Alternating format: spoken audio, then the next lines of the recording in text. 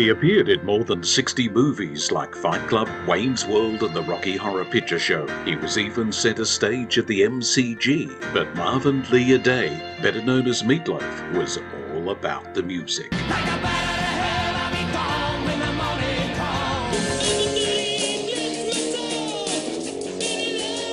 In a career spanning 6 decades, Meatloaf and songwriter Jim Steinman sold more than 100 million albums, picking up a Grammy in 1994 for the hit I'd Do Anything for Love.